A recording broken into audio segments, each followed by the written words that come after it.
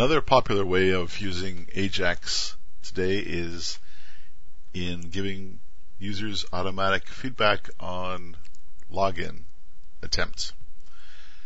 You can see an example at jamesdan.com/Ajax login.html. Here's what that looks like in a web page. You can try entering a username, a random username, and putting in a password of some type.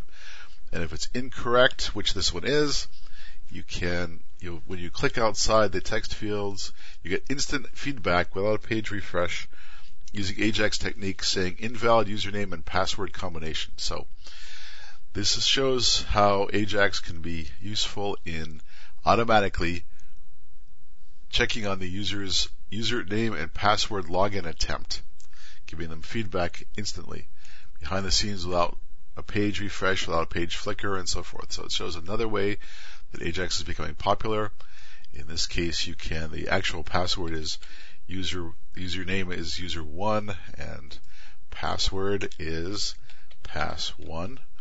And so after we click outside these text fields, you should see that you're in fact logged in.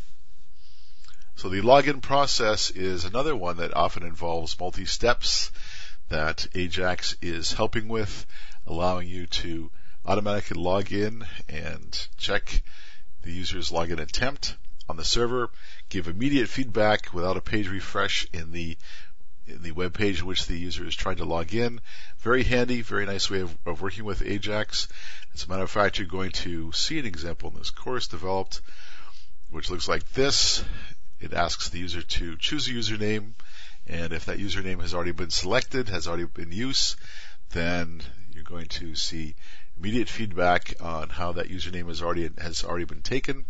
Here's an example. Enter your username, and in this case, the username Steve, and when you stop typing, you see a message immediately that says that username is taken, allowing the user to avoid the frustration of a multi-step process of trying to choose a username that's already been taken, where you have to click a button and there's a page refresh, and data comes back from the server and says that username is already taken, and you have to start over from scratch. Here, as you see, it's a nice one-step process. As you enter your name, your attempted username, the username is sent to the server automatically using Ajax. And if that username is already taken, you get immediate feedback, as you see here.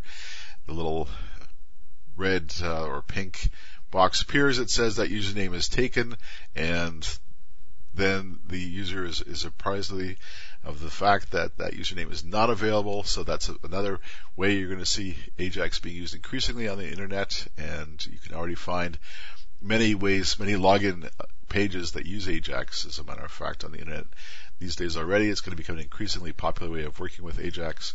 As you see, can once again save the user a set of steps and make their process a lot easier.